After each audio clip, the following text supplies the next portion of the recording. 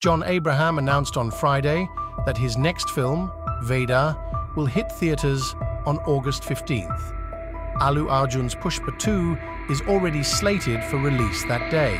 Nikkil Advani's John Abraham, Sharvari Wagh, Tamannaah Bhatia-starrer Vedaa will clash with Sukumar's Allu Arjun, Rashmika Mandanna, Fahadh Faasil-starrer Pushpa 2, The Rule at the box office.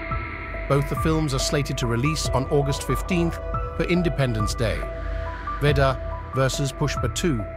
On Friday, John announced on X, formerly Twitter, that his upcoming film, Vedaa, will be released in August.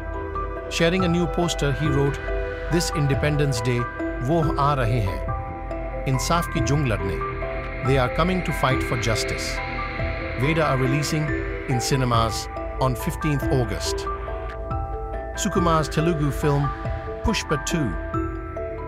The Rule, which will also be released in Hindi and other South Indian languages, is also lined up for release the same day.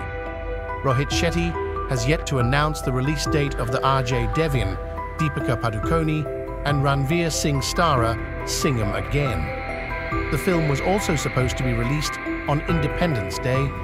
However, while recently posting about shooting the film in Kashmir, Rohit only announced that the film would be released soon. About Vedaa, Vedaa's teaser was released on March 19th. In it, John is pitted against Abhishek Banerjee's antagonist. Written by Asim Arora, Vedaa is co-produced by Z Studios, MA Entertainment and JA Entertainment. This is John's second film with Nikkil after Butler House. The film's synopsis reads, "Vedaa is a story of bravery, of the power of one. It is the story of an uprising, of challenging a draconian system.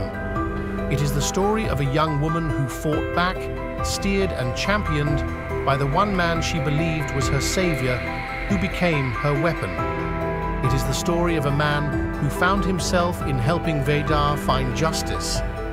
The film was supposed to release in theaters on July 12th, but has been postponed.